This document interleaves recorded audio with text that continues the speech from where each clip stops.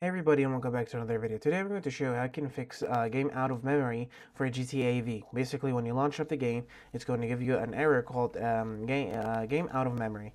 So I'm going to show you how you can do this. So basically, the problem is GTA 5 and it's a problem in the game config files. And basically, GTA 5 doesn't have enough assigned memory RAM or VRAM for GTA V. So basically, how you can fix this actually, when you go into the game, you need to actually lower your graphics and do some stuff, but actually you can get to the game.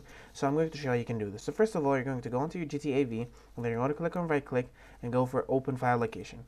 Now once you go to open file location, you're going to click on GTA V, okay, and then you're going to click on properties to make sure you have the latest version installed.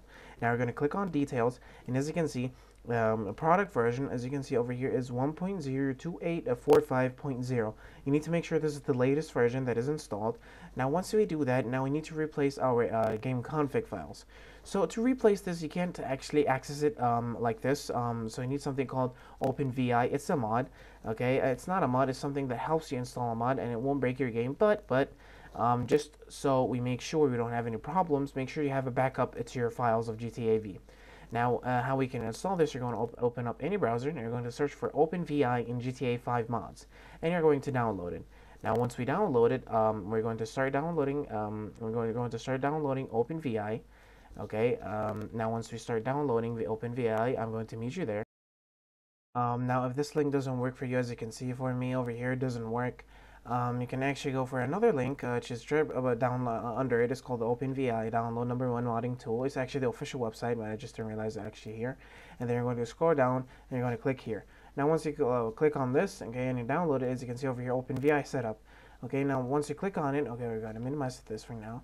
You're going to choose English, okay, and once you choose English, you're going to wait for it to set up the game.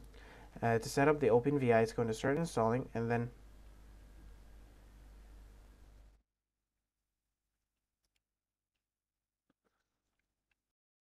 okay, so okay, so if OpenVI doesn't work for you, which is most likely not going to work because there's a problem with the servers, you're actually going to download something called GTA Manager from the same place. Okay, it's actually called GTA Manager 2.00.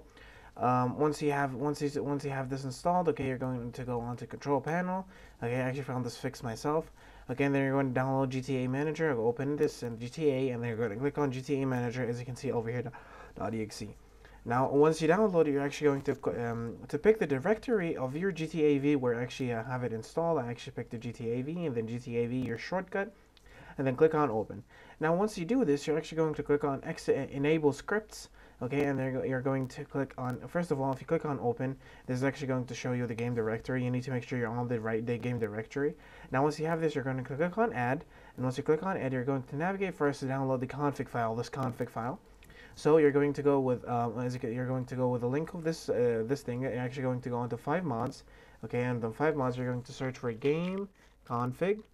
Okay, when you search for game config, you're going to download the latest one, which has the same version that we have, and we're going to download it. Now, once we download it, we're going to extract it, okay, over here, and once we have it extracted, you're going to find all of these files, okay. You can actually read these if you want, okay. Now, you have over here a backup file, which has the game config, okay. If you actually go and actually open it, where you're going to find all the config settings, which you're not going to understand anything from it, but I just decided to show it to you. Now, what you need to do is actually click on Add, and once you click on Add, you're going to go to navigate to desktop, and from desktop you're going to click on backup, okay, and navigate all the way to this game config. You're going to click on open. Now, I won't actually click on continue because I do not have the problem myself, but if you do have the problem, you're actually going to click on continue. It's actually going to replace the game config.xml, okay, but I won't do it. Don't worry, it's completely safe. I've tried it, it works, because I tried it on my friend's computer. It actually did work, but yeah, try it like this. But before you try all these stuff, make sure all your drivers are installed, or you have your Redset installed, and yeah, all these things installed. Now, if it doesn't work after you do all this, I'm going to click on quit. If it doesn't work after all this, you need to make sure you have to reinstall the game. Other than that, it's not going to work. But as you can see, this fix of the GTA 5 Manager is actually going to work. Do not worry. And yeah, guys, that was it. Thank you so much for watching. Don't forget to like and subscribe, and I'll see you later.